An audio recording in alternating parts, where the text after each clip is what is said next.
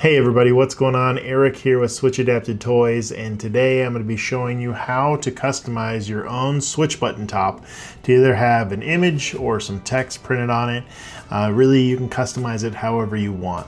So if you like this video, if you find it helpful, make sure you hit the like button and hit subscribe to stay up to date on all our latest videos. We've got a new Mega Switch coming out soon, so if you hit the bell notification, you'll be notified when we post that video. And if you're new to Switch Adapted Toys or you just stumbled across us, we're a 501c3 nonprofit organization, and our mission is to make play possible for kiddos of all abilities. We do that by creating free resources that teach people how to take toys off the shelf and essentially rewire them to make them more accessible for kiddos with disabilities, mainly by using external switches like the ones we're going to print the top for today. And we want to say thank you to everyone who's supported Switch Adapted Toys. We can't make these free resources without your support, so it really means a lot to us. Thank you so much. And if you want to find out more, you can visit our website at www.switchtoys.org. Alright, so I'm going to show you how to make an image and how to make text, and I'm going to show you how to either make it raised up off the surface or flush with the surface for both. So let's go ahead and jump over to the computer, and we're just going to get right into it. Now, you will need to get our files somehow, and you can get them off of our website. Again, it's switchtoys.org. You can also download them from MakerWorld. But you're going to need the 3MF file, and I've got our standard switch file here. If you open it up, you can see our switch top is over here on this build plate, so I'm going to kind of select it and kind of move over and center it. Let's start by doing some text. Now, I should say that this really only works if you have a 3D printer that can print in multiple colors. If you have a Bambu Labs printer, that means you've got the AMS. You could, I guess, in theory, print this one here that's got it kind of raised up in the same color, but it's just not going to be as visible. So if you want something that's super high visible like this, you're probably going to need a printer that can print in multiple colors. And also too, this process can be applied to any of our switch buttons. This doesn't just apply to the standard switch like I'm doing here. You could do it on any one of our switch options. So we've got our file loaded into Bambu Studios. That's the slicing software that we use. If you have Orca Slicer, Bambu Studios is basically built off of Orca Slicer, so this should be very similar to how it would work for you, but I'm going to show you how to do it inside of Bambu Studios. So if we go over here to our side panel, you want to make sure that Objects is selected, and we're going to go down and we're going to hit our switch top button. So I'm going to show you how to do this button right here first, the text that's kind of raised up. So in order to do that, we're going to go up here to the top panel and we're going to hit text shape. And this is where all the settings live for your text. So if I go in here and I just want to make the same exact button, so I'm going to write press, and I can kind of put it here on my switch top. All right, so a lot of settings we can change here. The font, they got a bunch of different fonts. I was using Impact, so let's just make the exact same switch. And you can see the text is a little close. You can change the spacing of the letters using text gap. Now, this prints basically directly on the surface. And what I have found is sometimes these letters, especially if you're printing really small letters, can be easily broken off. So in order to kind of combat that, what we're going to do is actually embed the letters slightly into the surface of the switch. So that's what this embed depth is right here. Now, our layer height is set at 0.16 millimeters. That's every layer that the 3D printer prints is 0.16 millimeters. So we want a multiple of that. So if I just do 2 layer lines worth, that would be 0.32 millimeters. All right, so we've got that. Now you can adjust the thickness of your text right here. 2 is probably fine. I'll just go down to 1. If your text is not perfectly centered, what you can do is go over here to the side panel and right click and hit center. Mine's centered, so it's kind of cleared out. But what that will do is it'll center it on the center of the build plate. So as long as your switch button has been centered in the center of the build plate, your text will be centered on the switch button. Okay, so this is great, except it's all being printed in red right now. So I can change my filament type over here. Now your colors, if you've got different colors loaded in your AMS, they might be different. You can just change the colors here and you can change the filament type and all that. But basically I'm gonna select this to be printed in black. All right, so now if we hit slice, we can see that it's being printed and it's slightly above the top of the switch and it'll be embedded just slightly. So that's how to do that. So what do we do if we want the text to be flush with the top? Well, what we can do is go back over to our side panel and right click our text, and then you go down to change type. And you're going to change it from part to modifier. That basically means everything that's inside the text is going to have different settings than the rest of the switch. And for us, that's going to mean a different filament type. So we're going to change it to modifier.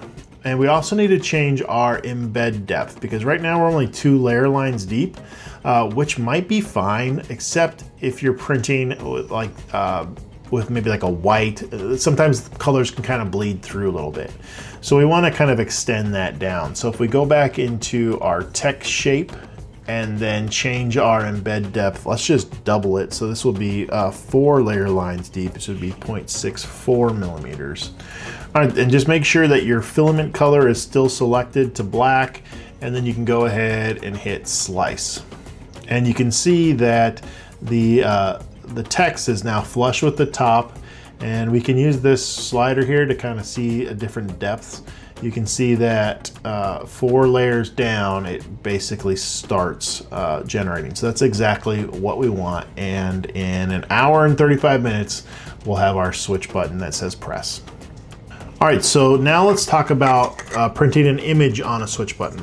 Now, you can only do this with an SVG file. You can't use a JPEG, you can't use a PNG, it has to be an SVG.